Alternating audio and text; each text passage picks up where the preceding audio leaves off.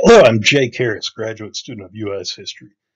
My presentation entitled Arnold Schwarzenegger, Entrepreneurial Oak describes the success of the bodybuilder, actor, politician, and businessman Arnold Schwarzenegger, known as the Austrian Oak for his bodybuilding exploits. Schwarzenegger is also a tremendously successful entrepreneur. He succeeded by working hard toward his goals in pursuit of his dreams.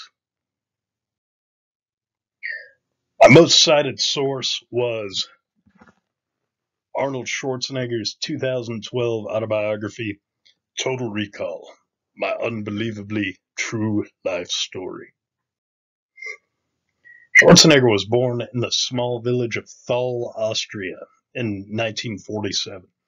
His father, Gustav, and mother, Aurelia, struggled to provide for Arnold and his brother, Meinhard, amid the post-World War II famine in British-occupied Austria. The economic historian Lorenzo Fioramonti asserts that U.S. financial aid to Europe under the auspices of the Marshall Plan was measured to facilitate Western economic dominance over the USSR, a key component of Cold War strategy, page 95. Schwarzenegger reflected that the Cold War was immediate. We knew that we needed America for safety, end quote, page 13. He decided as a boy that he, quote, wanted someday to be the best at something that would make him famous, pages 15 and 16, end quote.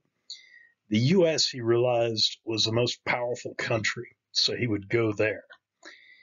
16. He fit the economic historian Mark Mitchell's description of a post-World War II European conservative engaged in the West Front against communism, page 149.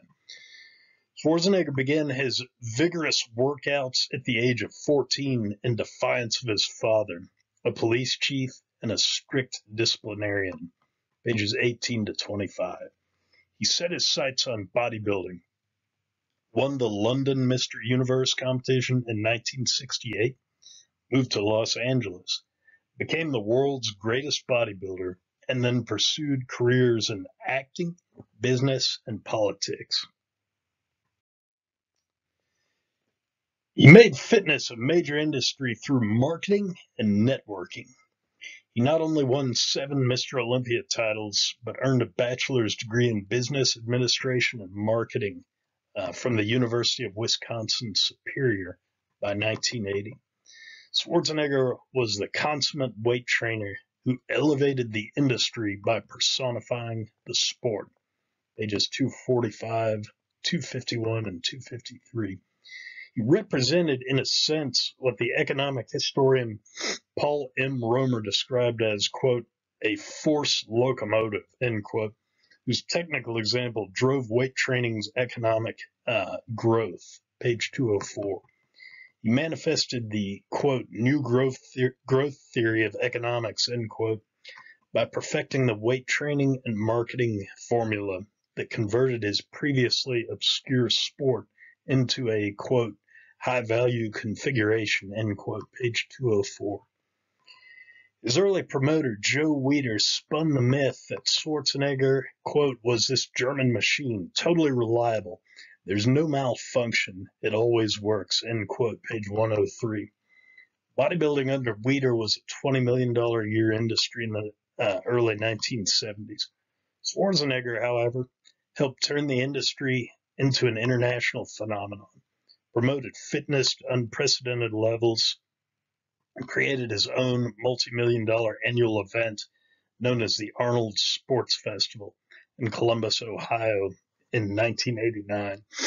By 2019, the Associated Press reported that Schwarzenegger's festival, quote, allows an estimated 200,000 sports and fitness fans to watch more than 22,000 athletes compete in 80 sports and events, including 16 Olympic events, end quote. The Austrian oak was also the train that transformed weightlifting into a major industry. Schwarzenegger accomplished his dream of being the best through his vigorous pursuit of goals. He mastered his craft, learned business and administration principles, and elevated the fitness industry through aggressive networking and promotion. He was an industry locomotive because he converted fitness into a high-value configuration. His tremendous entrepreneurial success bears testimony to the power of mind over matter.